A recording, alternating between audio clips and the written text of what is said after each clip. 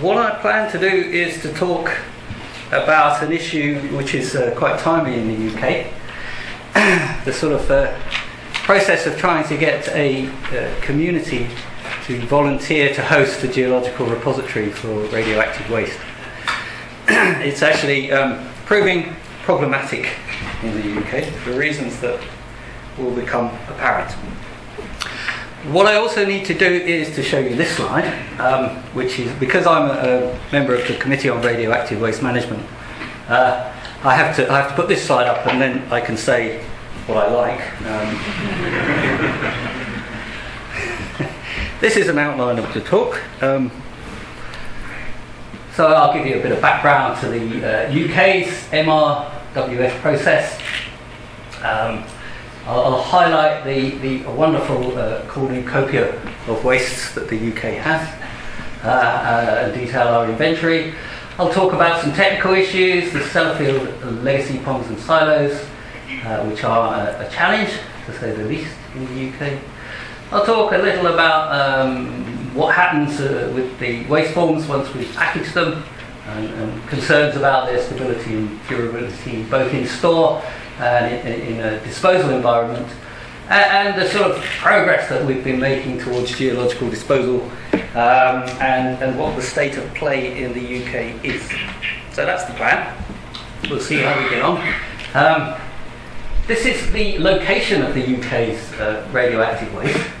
So this is where people who some interest or originally came from the UK look to see where the waste is close to them. I actually now live down here, so I'm in a sort of waste-free area. Most of the UK's waste is up around Sellafield. There's quite a high proportion up at Dounreay in the northeast of Scotland. But it's dotted around various reactors and research sites and other establishments in the UK. This is a sort of summary of the waste that we have, various types here, including low-level, intermediate, high-level waste, quite high volumes here. This is new build spent fuel, so we're sort of assuming that we will build some reactors, and if we do, we'll get this much waste from them. Some of these materials have not been declared as wastes yet, but certainly some of them will be before too long. So we've got a grand total of 665,000 cubic metres or so.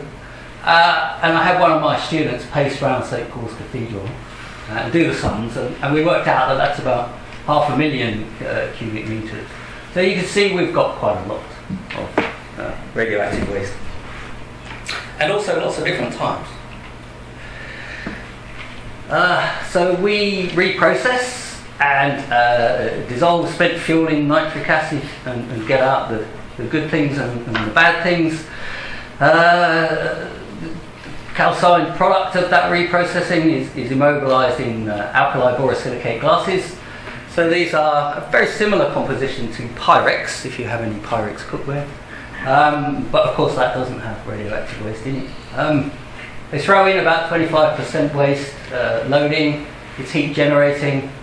We have about 7,000 cubic metres of it, and it's in 5,100 stainless steel canisters that are this shape, and one of those is about the same size as me, so you can calibrate how much waste is in 5,000 of those. It's located at a big sort of hangar at Sellafield, and under each of these lids in the floor is the potential to load a number of these vertically in chambers, and that temporary store. And it turns out that if you stand in this room, and I have, you are standing on 95% of the UK's radioactivity. So that's quite exciting. There's lots of lead between you and it, so it's okay. That's a high level waste. Intermediate level waste. A lot of our intermediate level waste is in cemented packages, or is planned to go in cemented packages. We do have quite a range of wastes, so listed there: Magnox swarf, graphite, sludges, degrading fuels, mixed beta and gamma wastes. Plan is to physically encapsulate most of it in ordinary Portland cement, pulverized fuel ash blast furnace slag composite systems.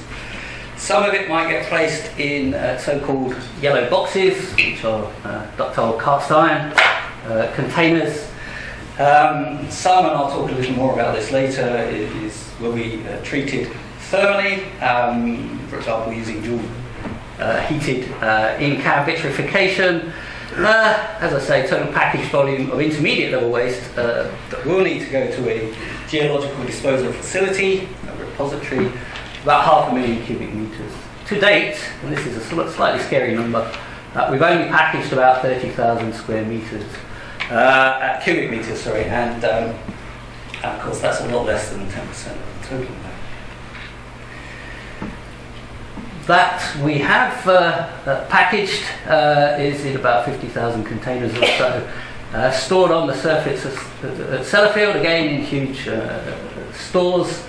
We have various shapes of containers, boxes and drums, and the drums can be stacked all together in a so-called stillage for better stacking in the stores.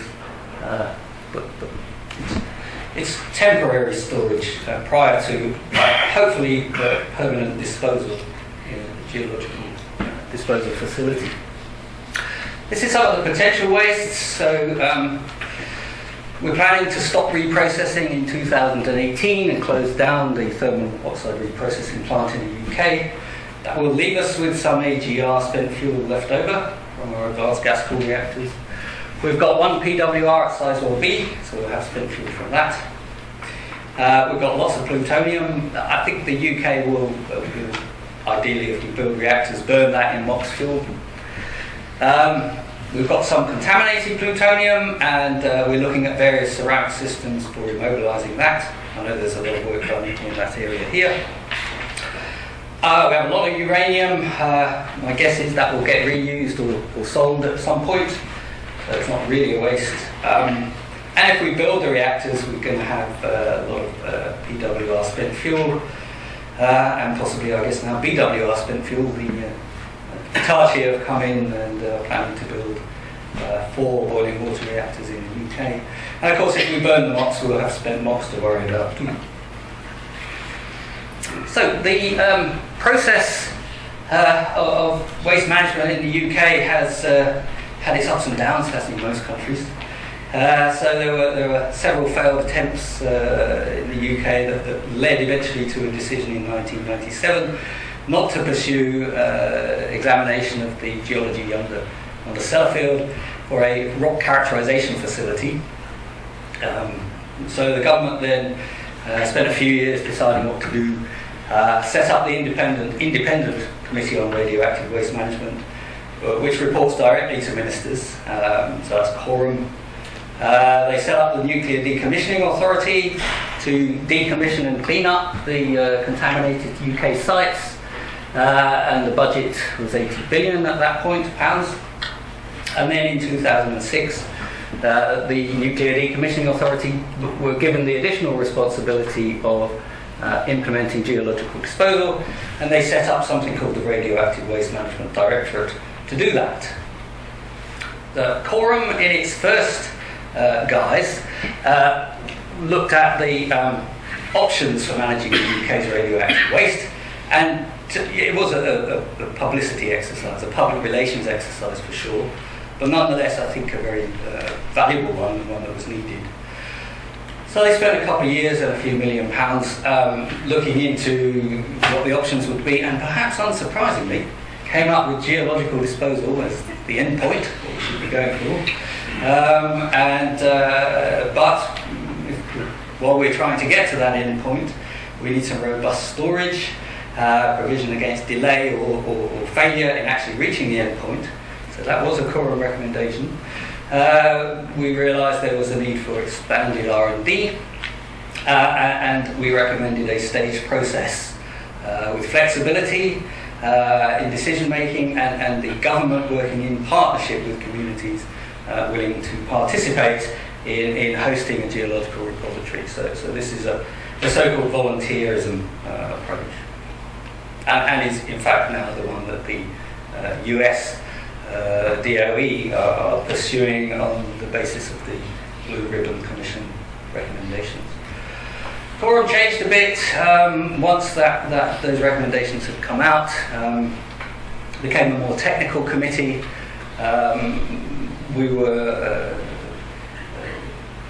Our role changed. We were asked to provide independent scrutiny and advice to government on the long-term management of wastes.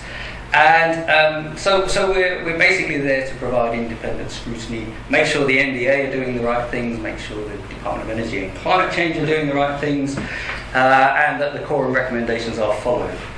We have 15 members on the committee. We are paid by government, which makes our independence sound a little dodgy, but actually we guard our independence very jealously. And government know that, so we're always having bust-ups. This is the MRWS process in the UK. Came out of the white paper in 2008, which outlined the processes and the stages.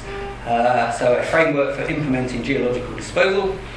So stage one, the government issue an invitation to communities to express interest. So this is a key phrase, express interest in hosting a repository. So no commitment, just expressing interest. Stage two is some simple tests done by the British Geological Survey to see are there mines, are there water aquifers, and reasons why you would rule out certain areas. Stage three is where a community decides to participate. Again, a key phrase, decides to participate in the process. So at that point, you can start doing more serious work. So desk-based studies, and then moving on to surface investigations of the geology in that area. And then finally, stage six, the plan is for underground operations. So in stage five, you might be digging, you might be putting boreholes down to look at the geology. By stage six, you're definitely digging down and starting to build the repository. So we got to stage three, and I'll highlight the progress to stage three and where we're going to go next in the UK. So the NDA was established in 2005. This was its terms of reference, really. They then were given the option of, were told they had to also do geological disposal as well as clean up of the sites. So they set up RWMD and incorporated previous body NAREX into that. RWMD was developed by the NDA, and the NDA is not a big body, it's an oversight body responsible for the site license companies in the UK. It employs about 200 people. RWMD is a subgroup of that, and it is their role to actually construct the GDF. They will become a wholly owned subsidiary of the NDA, and when we have a site, they will become a site license company. So this is the current situation in the volunteerism process in the UK. So Scotland, as is normal, decided they wanted to be different these days, so they opted out of this MRWS process. Their policy is near surface, near site storage and disposal of Scottish waste, not deep geological disposal. They have, I think about 25% of the Scottish wastes are not appropriate for near surface, near site storage and disposal. So I think that's going to be interesting to see how that pans out. So Scotland are different. In West Cumbria, around Sellafield, the two borough councils, so these are our small local councils, and the county council, which incorporates the borough council and other areas, including the Lake District National Park, set up the West Cumbria Partnership, and they expressed an interest, so we got to stage one, in hosting GDF in 2008. Lots of things happened. The community were consulted. There was an opinion poll in May of last year which actually showed that the communities in those borough councils were all in favour. Something like 64% voted for to pursue the option of geological disposal in their districts. Shepway District Council, which is in Kent, they looked at the possibility of expressing interest. Shepway includes the Dungeness nuclear power stations, one of which is being decommissioned and the other is due to close down shortly. I actually went to the council meeting and they voted last year not to express an interest. That was, for me, a particularly frustrating meeting because I was simply there as an observer and I wasn't allowed to say anything. And some of the things that were said were actually wrong and factually incorrect, but I was unable to leap up and down and say that's wrong. Anyway, so they voted not to pursue it, which was unfortunate, I think, because I think the geology at Shepway, it's clay, it's the same clay as at Bure in France, where they have their underground research laboratory. It would have been a positive step. So the West Cumbria Partnership consulted their community over 4 years, or more than 4 years, and they had a big meeting, or a series of meetings of the two borough councils and the county councils at the end of January, and decided whether they would participate further in the process.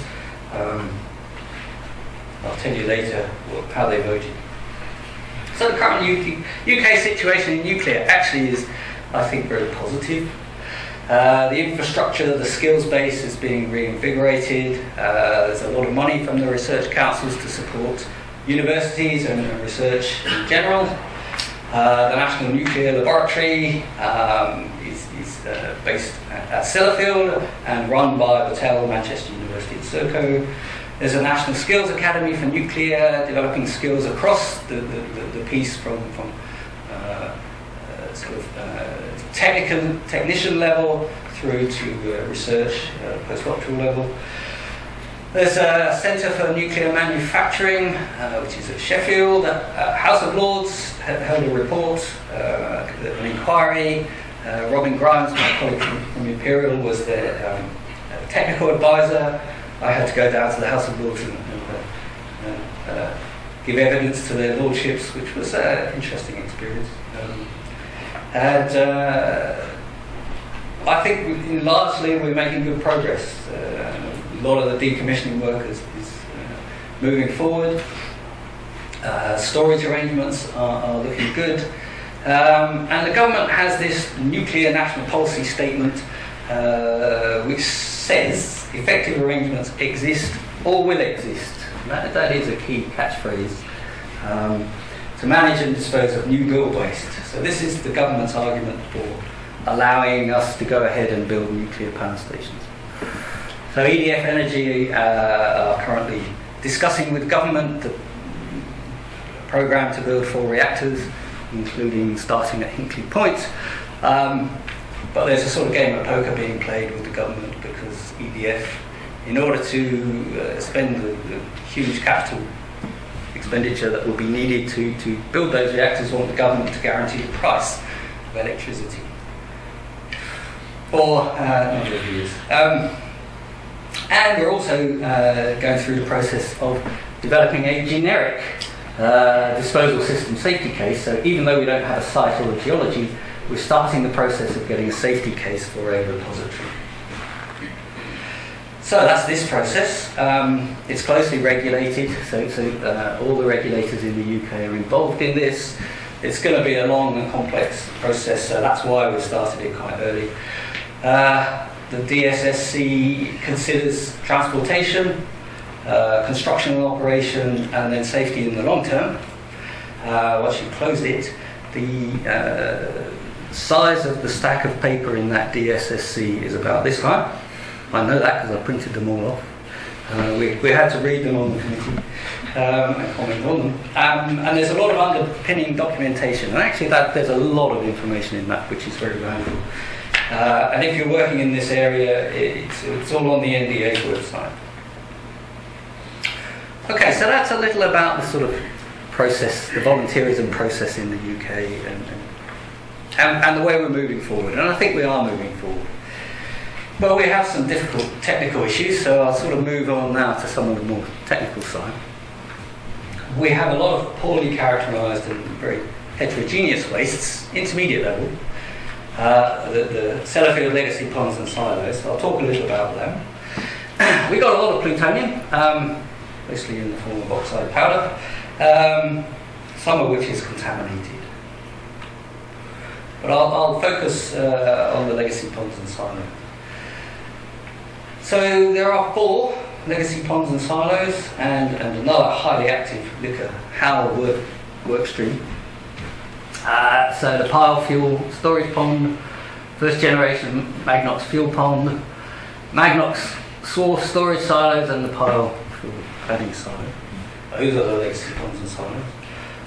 Almost 4/5 of the major project costs during the next 4 years at Sellafield go towards those, and they represent 90% of the nuclear hazard potential on the Sellafield site. So they are the UK's top priority in terms of clean up and to try and make sure they are safe and secure. And a lot of money, many tens of millions is being spent on them. So the NDA is focused on those, and they have various strategy objectives just to accelerate the risk reduction of those high hazards, make sure the basic condition of the assets and facilities is maintained. That's just a way of saying making sure that the ponds and silos aren't leaking. Reduce or mitigate the impact of the risk of a loss of containment, prepare for retrieval operations, start retrieving the waste and immobilising the waste. So there's a lot of interest in, these are ill-characterised wastes, how can we get them into a solid waste form from a liquid sludgy form, so I'll talk a little about those in a sec. Just focusing on the pile fuel storage pond as one example of our legacy ponds and silos shown here. So these were constructed in the late 40s and 50s, and considerations were a little different then. So they were left open to the environment, so seagulls and things ended up inside. So there's a lot of sludge in the bottom here, there's a plan to build a local sludge treatment plant. Hasn't started yet, so the timescales for the cleanup of these stores are measured in numbers of years, sometimes decades. But at least now we have a clear strategy and a clear way forward of dealing with these wastes. A number of skips of wastes have been removed from them, in this case the pile fuel storage pond, so we are moving forward and doing sensible things. This is a slide that I use in my lectures at Imperial College, basically to illustrate the types of solid waste forms and waste hosts, going from purely amorphous glasses, so you vitrify various composition wastes in glass. This is the French composition, this is the UK, this is the Russian glass. So this is fully amorphous. Over here, fully crystalline ceramics, which may be single phase or multi-phase, like the Synrock that was developed in Australia. And cement systems for our intermediate level waste. These are again multi-phase complex systems. But sort of somewhere in between these crystalline and amorphous systems are what I term glass composite materials, which might be glass ceramics, where you make a glass and then crystallize it in a separate operation, or a melted waste form, such as the French are producing from their cold crucible melters, which has crystals in it but is predominantly glass.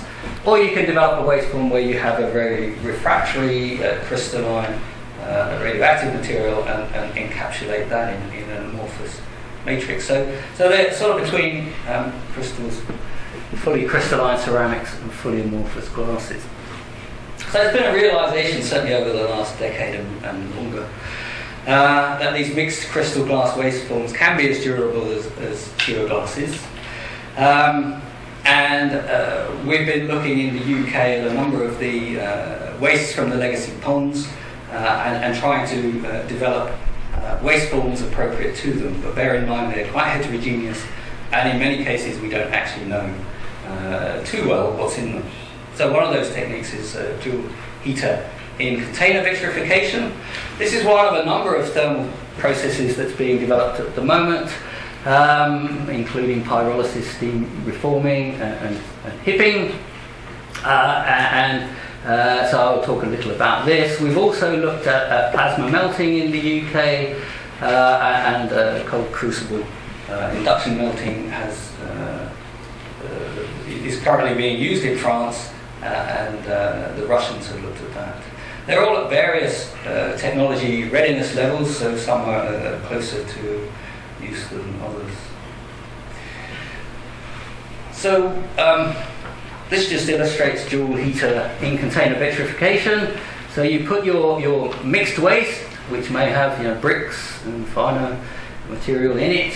You have graphite electrodes in the corner. You heat it, you get dual melting, and the product is a solid waste, which may be fully amorphous. It may contain crystals within it. But you've gone from something here which is not particularly good to something that is, I feel, much safer in terms of waste. So the key issues with these thermal processes, and a number of countries are looking at these, are you're converting these nasties and combinations of sludges and organics and metals into much more stable forms. So you've reduced the hazard associated with those wastes dramatically. But you do need to worry about some other issues. Variable nature of the wastes, so controlling the process and the product is tricky. It's difficult to characterize the heterogeneous wastes and hence the products from them. How do you test the durability of a product that is heterogeneous? And so if you are finding it difficult to test the durability, how easy is it going to be to convince the regulators that we should be able to put this in a repository? So yes, there are difficulties, and they're clearly illustrated there, but nonetheless we've gone from a nasty sludge in a concrete tank to a solid material that is much safer. So I think as engineers we have to be pragmatic about that and say we need to go ahead with that process. So that's the first sort of technical issue that I mentioned: legacy ponds and silos and sort of thermal treatments. I want to talk a little now about package evolution, on storage, and eventually disposal. So there are various storage concepts that people are looking at worldwide. So you can go for a high-quality store, Rolls-Royce store, such as the one at Hunterston, where it's 4 feet thick concrete with reinforced bars, walls, and the roof. And the packages then may not need to be quite so durable. You can go for a lower quality store, sort of shack out back, but then you need decent packages if you're going to do that. You can use wet or dry storage for spent fuel, and both probably. For our high level waste, we have a high quality store. I showed you that with the UK's 95% of its activity in there, but it's really just a thin steel container. And you need to worry about whether you're storing the waste at reactor or if you're going for centralised stores. And of course, Spain has gone for a centralised store, the USA is looking at centralised stores, and the UK is looking at centralised stores. What eventually will come out, I'm not sure. The storage, I need to emphasise, is temporary. When you say storage, you're not talking about something that is going to geological disposal. Disposal to me is permanent. I'm not a great fan of retrievability. I think once you get this stuff down there, it's just something that you don't want to get back again, ideally. But of course, if you wrap it in copper, it might be beneficial to get it in a few hundred years because copper is valuable. And we have lots of problems in the UK with people stealing copper. So I'm very wary of using copper as a... anyway, disposal concepts. So again, storage is temporary, but disposal is permanent. Near surface storage and disposal, the Scottish option. That's okay for short-lived intermediate level wastes, for sure. Permanent geological disposal, you definitely need that for your long-lived wastes and your high-level wastes, your heat-generating wastes, spent fuels.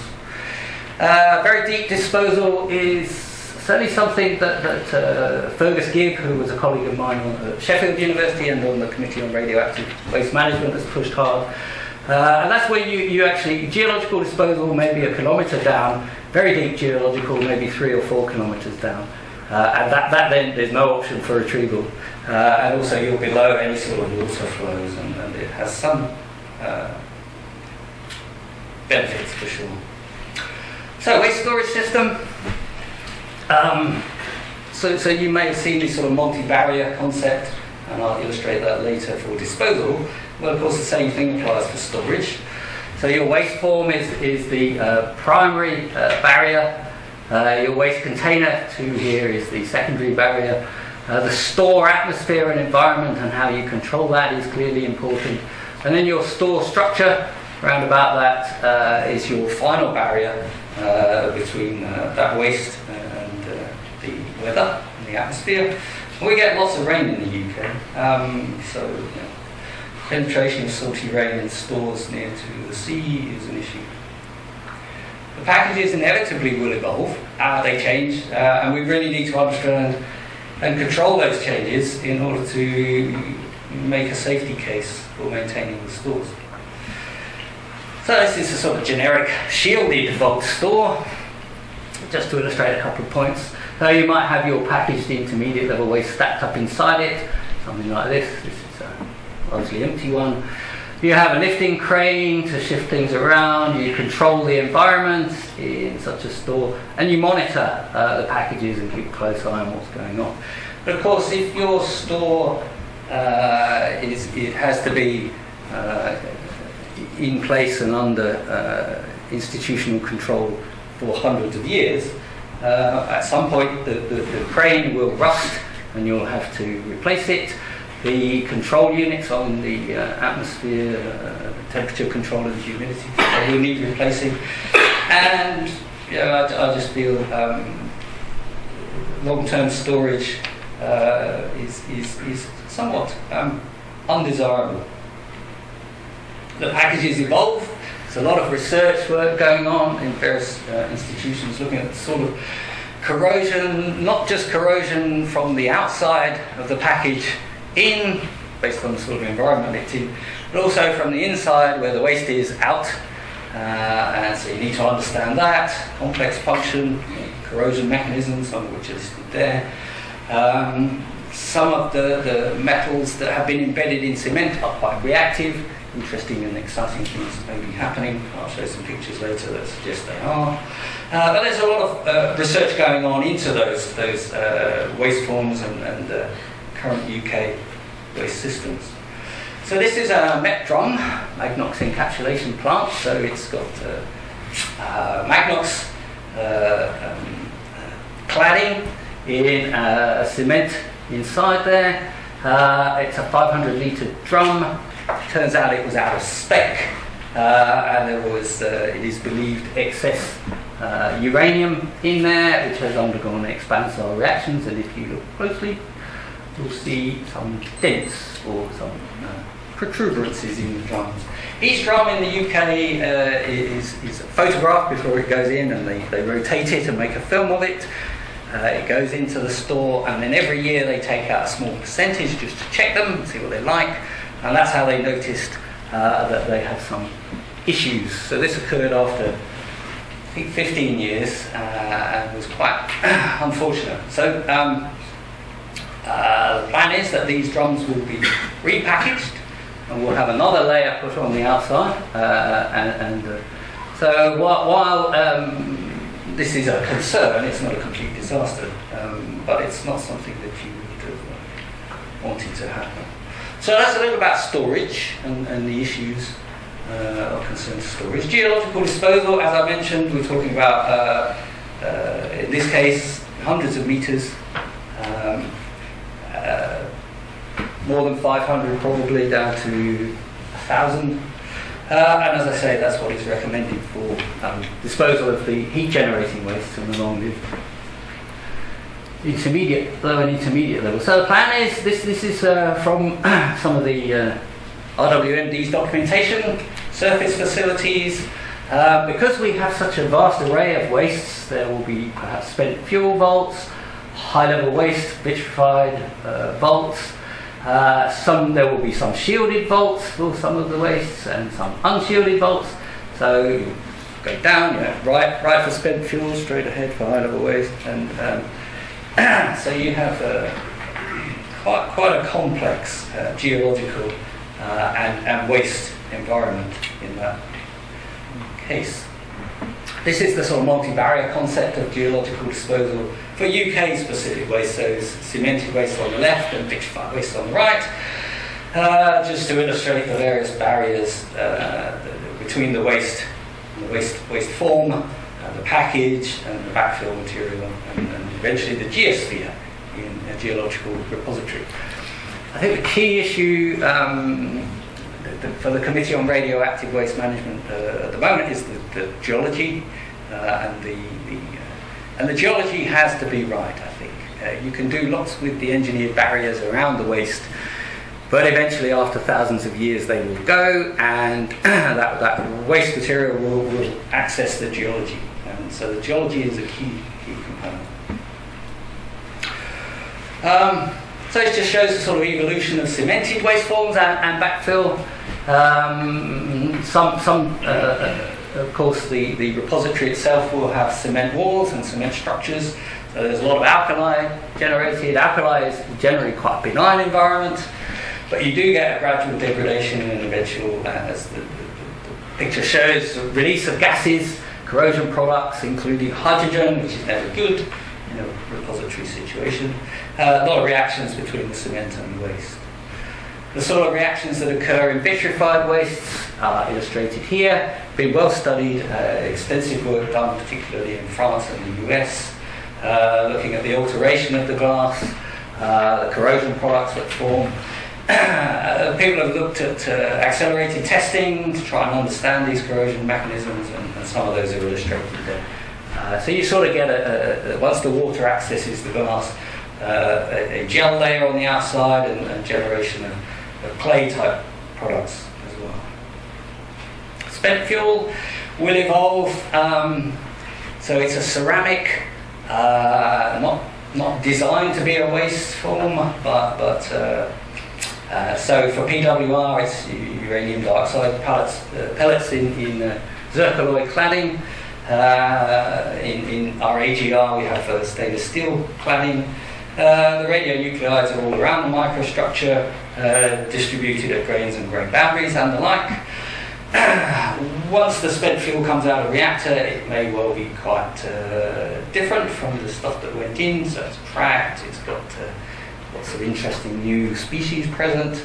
Its corrosion rate will be a function of the burn-up it's seen, the radiation field, and the chemistry of water in which it comes into contact. When it does come into contact with water, you have a lot of readily accessible radionuclides come out, and that's the instant release fraction, mainly cesium and iodine, but in parallel, but at a much slower rate, the UO2 fuel dissolves, and you get sort of simultaneous release of some of the other fission products and actinides. We're also looking in the UK at what to do with our spent fuel packages, so-called overpack containers. And one of the options, and I think a good one, is something called a multi-purpose container, which will be suitable for not only for storage but for transport of that spent fuel and then disposal of that spent fuel. So you don't have to repackage and change things. Sort of concepts that we're looking at in the UK, we know the sort of rocks we have, and we have quite a range. And the different concepts have been looked at in large extent, so the sort of vaults, what we should do with the spent fuel and the backfill type materials depending on the sort of rocks that you have are illustrated here. I alluded to this, and it is an issue for us in the UK. Co-location of different waste types in a single geological disposal facility. So there's clearly the potential for, over the long term, and it might be tens of thousands of years, interaction of the corrosion products of the different waste types, which are in different parts of the vaults in the repository. So you have a largely alkaline intermediate level waste system, lots of cemented stuff, a neutral, perhaps slightly acid, high level waste class system. So alkali-acid reactions, interesting things may happen in a few thousand years. So we really do need to understand the degradation, corrosion, product transport and interactions over geological times. So in the UK, we believe on the committee that we need in situ experiments once we get a geology, once we get a site, in an underground research laboratory. We're having an interesting discussion with the RWMD and the government, who believe that you can do the research as you dig out the repository. Not sure that's a good idea. I would point out, and Robin Grimes would expect me to, that this is a real opportunity for the modelling community. If you have difficult radioactive materials and the experiments are experimentally complex, and also you're dealing with long time scales and large distances, then use the modelling capability that we have. Okay, Simon, I'll have that point later. So I've talked about storage issues and disposal issues, and sort of coming back to the social aspects and getting people involved. So the decision on January the 30th was as listed here.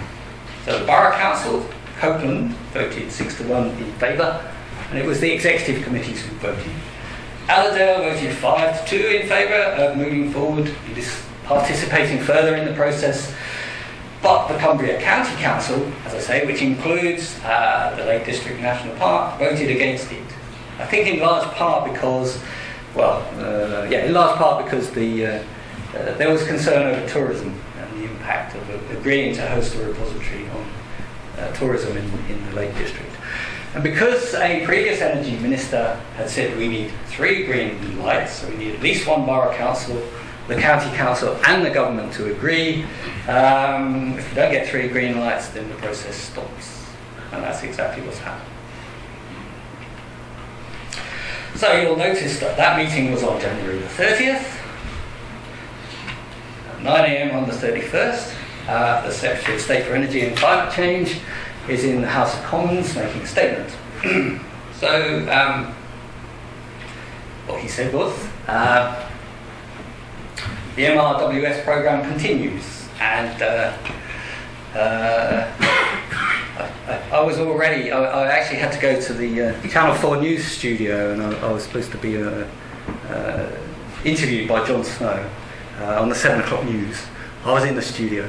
I had my makeup on, which looked great actually. I kept it on for days afterwards. And I was supposed to be first up, 3 minutes past 7. But then lady comes out and says, "Oh, we've got this person from some African country where there was a war going on. You might be on at 12 minutes past 7." So at 12 minutes past 7, she came back and said, "Sorry, you're off." I was quite disappointed because I was going to say lots of good things about where we are in the process in the UK, but maybe it will happen in the future. Anyway, the government, as the Secretary of State said, so government is committed to geological disposal. We really do think this is the only way forward.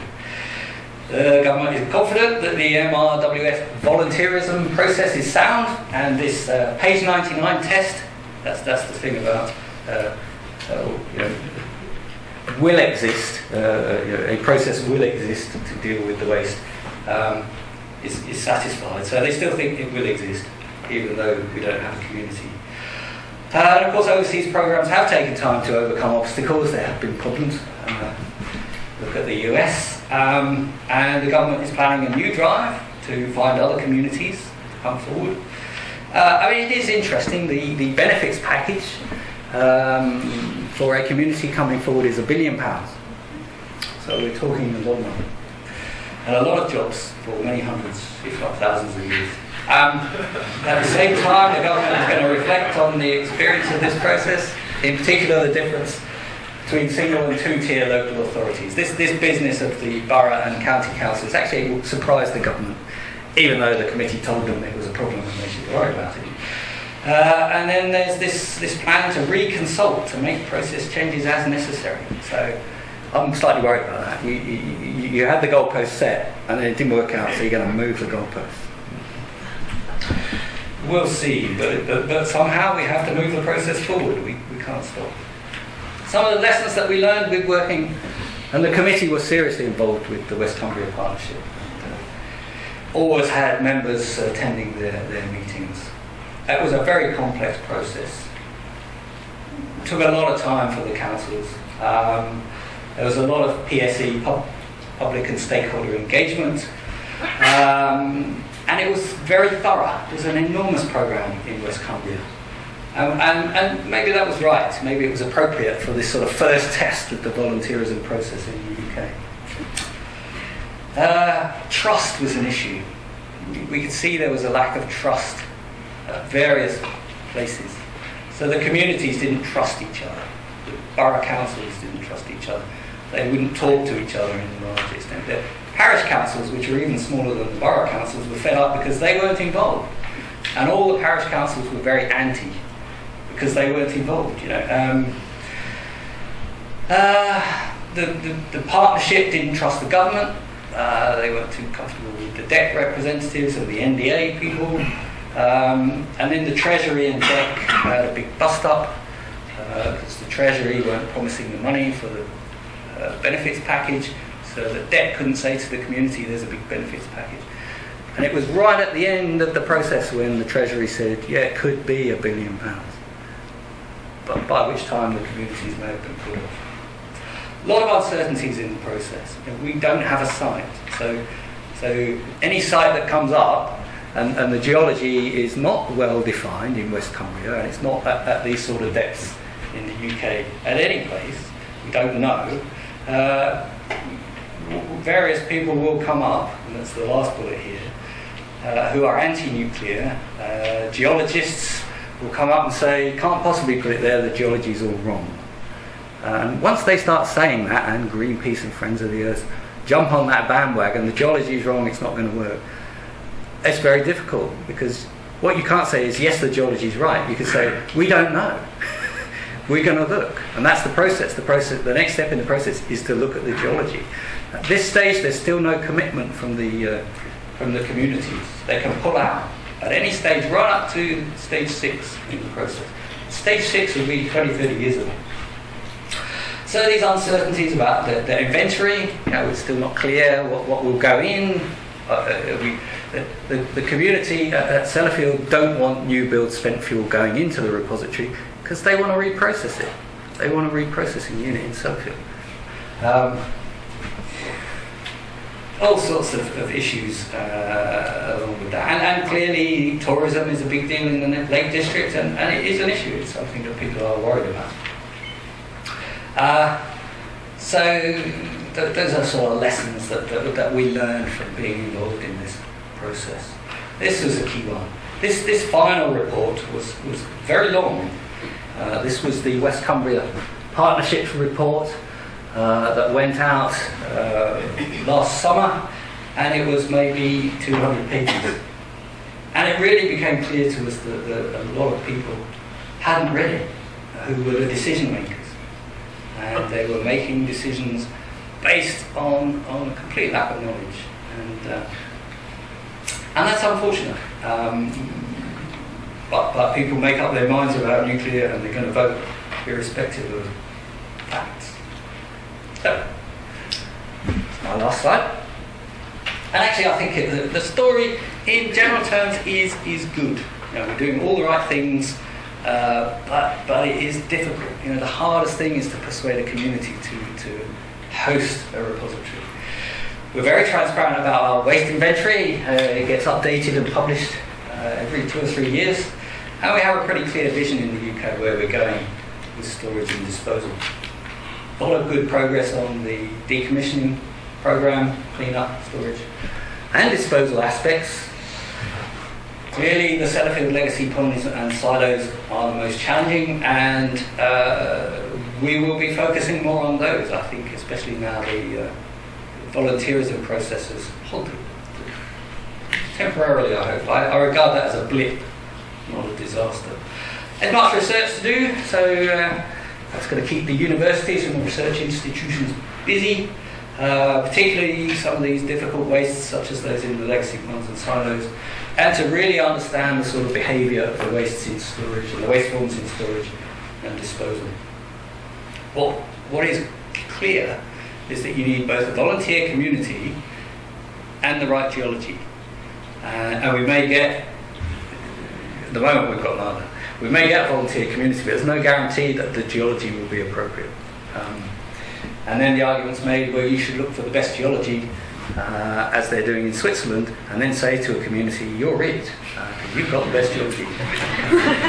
I'm not sure that works either. So it's a very complex issue. It really is difficult. And you get people involved and people who have very clear opinions. So I think that the technical challenges are enormous, but we can solve those. We can do stuff. You know, getting people to do things that they may not want to do is much harder. So I do think the societal aspects are much more challenging than the technical. Anyway, I'll stop there. Thank you.